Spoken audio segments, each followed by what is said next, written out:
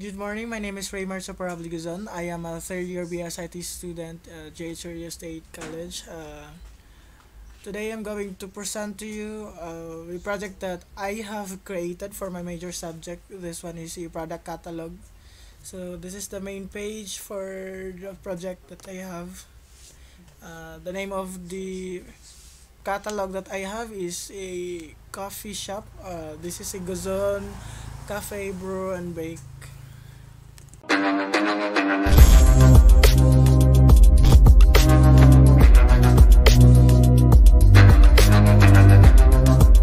So I'm going to discuss to you the first is this one is the opening tag for the HTML. This includes the body. This background color is what makes the entire system for the website of the product catalog. So in order to locate that, you have to open any browser that is supported by your laptop. In my case, I'm going to use Microsoft Edge. So you have to locate your file and localhost coffee shop. In my case, that's the default file. So this one is the background color that I have used.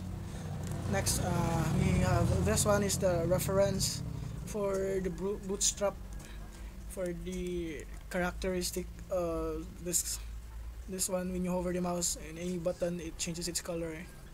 Next is this one. This one is the number of products can be viewed in the page. Say for instance, you selected a category for an iced coffee, that would be large, for example, and then you select that. It displays a maximum of 10 products here for the coffee. That would be the flavors of the coffee would be the Americano, honey, almond milk, cold brew, the cappuccino, black, blend, roast. That's it. Then this one, the location, and I'm using an elf is an elf if and else condition. So this one, a products variable in the declaration of the reviews. Next would be the end start per page, and this one is a for the SQL connection. That would be the host, user, password, and the DB name or database name.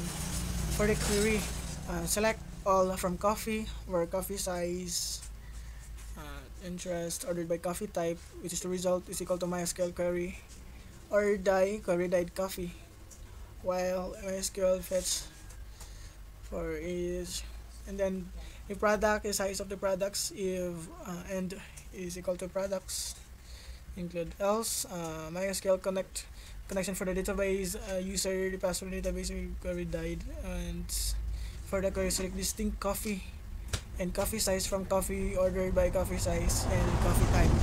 So result for the query using this code,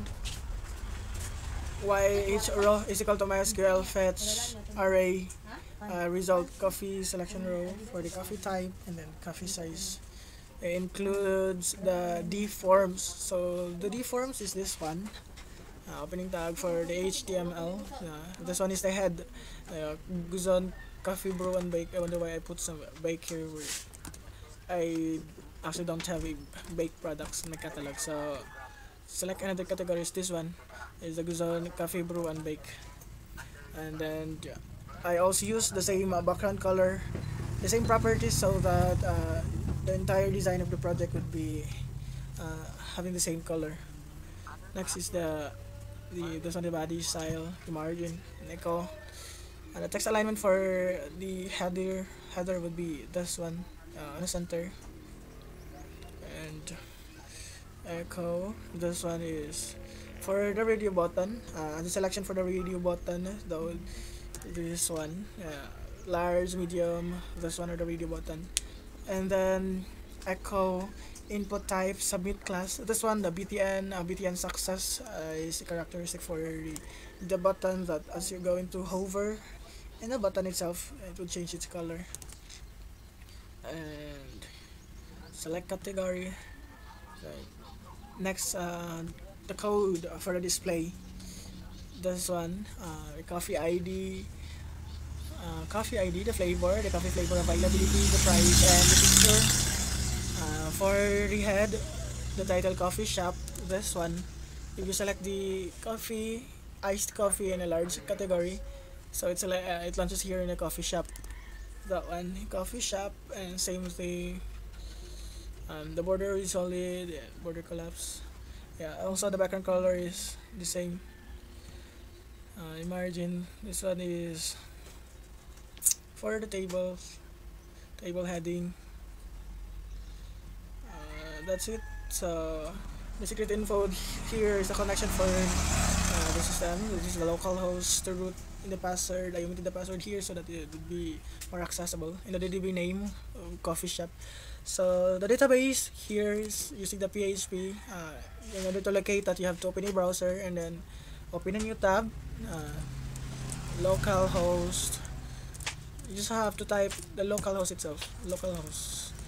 I'm sorry because my keyboard is broken. Type the local host and then it opened the database. You have to select PHP my admin. Take some time to load.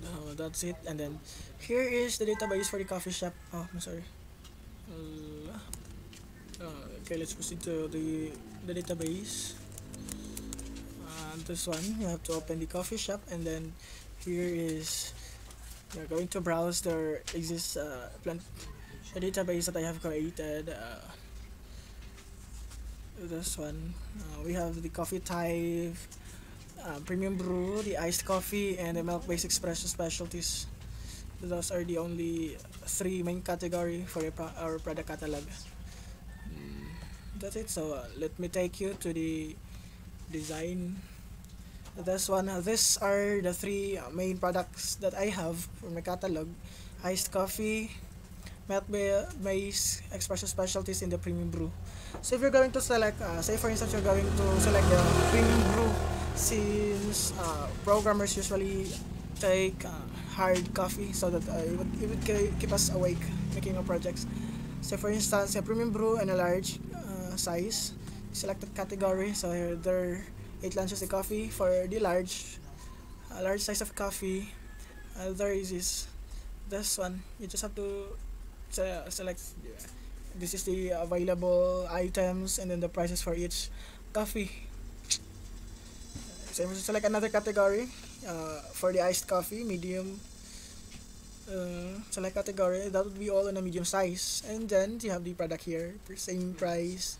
These are the picture that you could browse in order for you to really see what is the product that you are ordering. That's it. Thank you for listening. I hope you have learned something from our discussion today. Hit the notification bell, subscribe. Stop. Thank you for watching. I hope you've learned something from our discussion today. If you are new to this YouTube channel, don't hesitate to press that subscribe button and hit the notification bell in order for you to be notified if I have uploaded another videos.